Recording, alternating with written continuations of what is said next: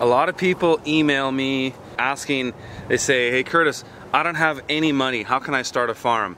Well, I got some good news and some bad news for you. Bad news is you cannot start a farm without some money. The good news is you can start a farm with a small amount of money, and that's what I'm going to explain to you in this video. Okay, so the key to starting a small farm with very little money is starting with the things that you need, like just starting with the basics. So I'm going to work within a $5,000 budget range and explain to you how you can start a farm on $5,000, and then you can make some money and then recapitalize that money to grow your farm from there. Because you need money to start a business and you need more money to expand that business. But why not make money on your farm to grow your business? The one thing I like about doing that is that you are sort of organically testing the marketplace to see what's working and what isn't. And there's one thing that's great about starting on a small budget is it forces you to make very calculated and careful decisions on how you spend your money. I've worked with a lot of nonprofits over the years, and one thing I've seen is that they often can kill an operation with too much money, because if they have too much money to spend, they just try to find places to spend it. Whereas when you have very little money to spend, you're asking yourself, do I really need that thing? Maybe I don't. Maybe we can start with this thing for now and then work up to that. And that whole process is a great experience for personal growth, but also starting a business or having a business grow, because you get to test things out and then see if they're working. If they don't, you're not going to continue them, and if they do, you're going to double down on them. And that's been my strategy my entire career from farming. I started my farm on $7,000, but I did spend a lot of money at the beginning that I didn't need to. And I'm going to show you the infrastructure that you should absolutely start with in order to get some production going. First, I just want to talk about the land a little bit. In order to start making money on a farm, all you need is a small amount of land. You can literally start with a yard like this. So this is a 2,000 square foot plot. When I say 2,000 square feet, I'm including just the block of land. So I'm including the walkways, which I have 10-inch walkways. I'm including a few feet on the perimeters around the edge. So that block of land.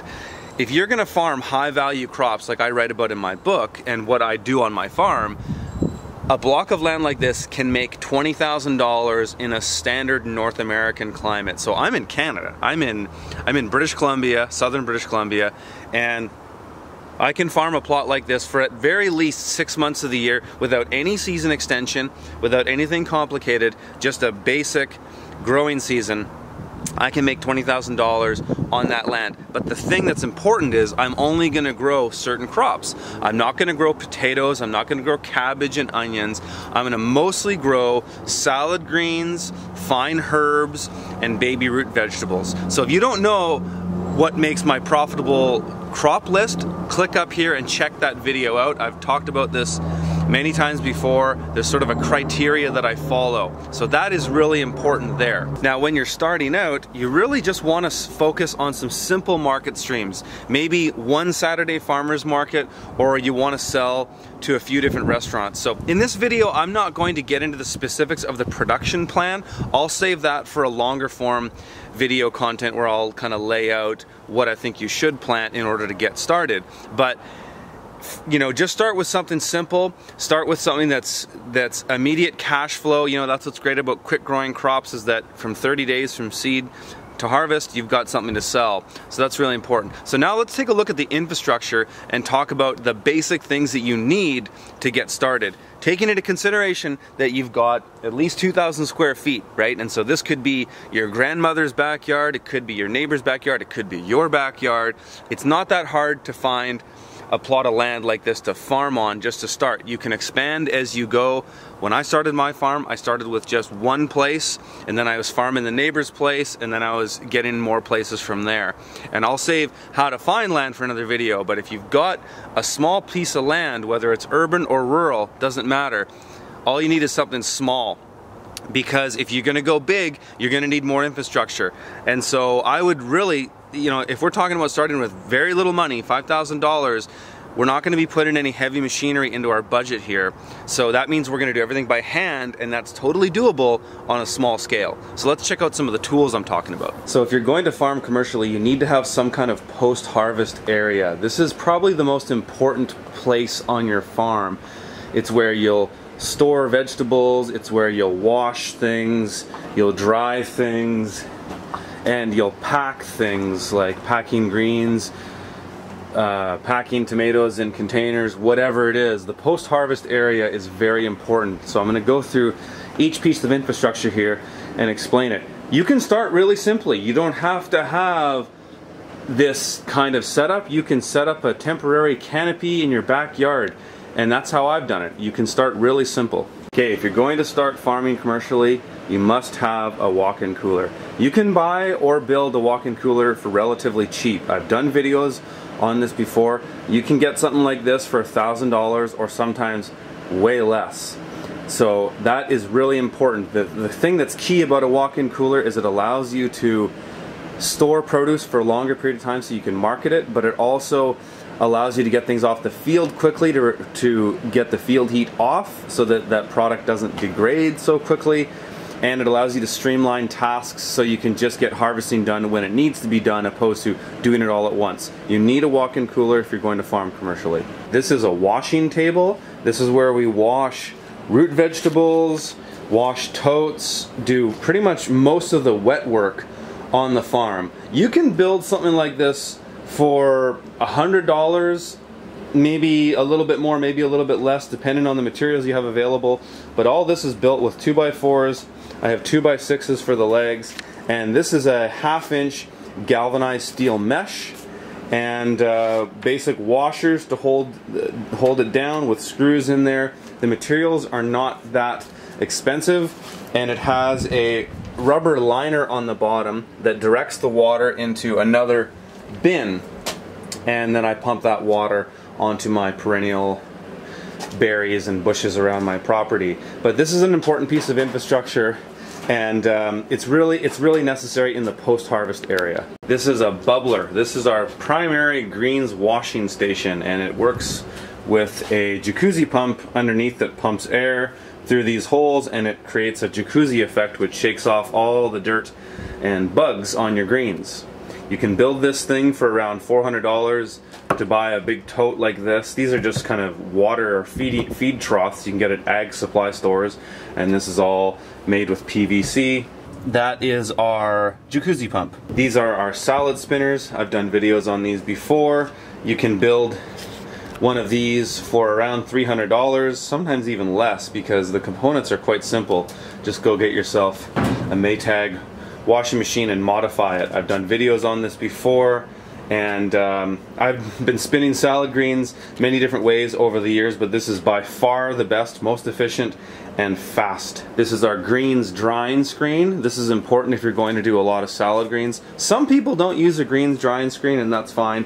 I find that if we blow dry our greens a little bit and get any residual water off them, they increase the shelf life 2- or 3-fold. So it's been a worthwhile piece of infrastructure for us. There's not much more than a couple $100 of materials here, possibly even less. These box fans up there cost about $20 each. So this is a relatively inexpensive piece of infrastructure to build. Now the quick cut greens harvester, this tool is in many of my videos, but even if I was on a very micro-sized farm, I wouldn't grow greens without this tool. It saves us, it turns 8 hours into 45 minutes of work per week. So if you're gonna farm on the very small scale, this tool is certainly worth your while, because on a small farm, if you're trying to make money at it, you want to be growing greens. Those are one of the more profitable crops, the more profitable categories of crops, I should say. So I definitely wouldn't do it without a quick cut greens harvester. You know, this tool runs around $500, $500 to $700, and it's worth every penny. As far as soil work and planting goes, my primary seeder is the Jang seeder. That's worth about $600, but I did start with the Earthway, and that worked for me for about 2 years. So you can, if you're on a really tight budget, start with an Earthway. It's about $100. The Jang is $600. But those are either one of those tools are going to be what you plant with. So you're going to need some kind of bin to harvest produce into. I use Rubbermaid bins, and you know, you might spend about $300 on getting a decent amount of these to start with. This is about a quarter of the bins that I use on my third of an acre farm. So if you're going to start really cheap, these are the basic tools you can use. You can basically do all of your bed prep manually with tools like this. You don't need to have any machinery. You can do all of this by hand. Yes, it's more labor, but if you're going to be on just 2,000 square feet to start, you can pretty much do everything with these tools. So this shovel here, you know, shoveling compost, what have you. This is a bed rake. This is for leveling out your beds. It's sort of a finishing rake. A good digging fork is to aerate your soil, to break ground, essentially. A stirrup hoe is a great weeding tool, but it's also a good bed prep tool when we're going between crops and we're doing shallow till or no till. We're shanking the crop out on the top, putting that residual stuff in the compost, and using that to scuffle up the top of the bed. And then a standard rake like this you can actually use to get a nice tilth in your soil. And you don't need to have a rototiller or even a tilther. You can do it with a tool like this. And again, it is more labor, but if you're going to start really cheap, these are the tools that I would suggest you start with. So that's the basic stuff. If you want to start really cheap, you got to start small, and you need to keep things simple, and they are going to be more labor intensive, but it's totally possible. So I'll do further videos on more of the production side of this, but this is the basic infrastructure that I would suggest if you're going to start bare bones with basically very little money. You know, and you can also go even cheaper if you can find a lot of this stuff used. You can do garage sailing, you can find cheaper alternatives just to get the ball rolling, because the important thing is just to get some production going. Start making some money. Once you start making money, then you can reinvest and grow it as you go.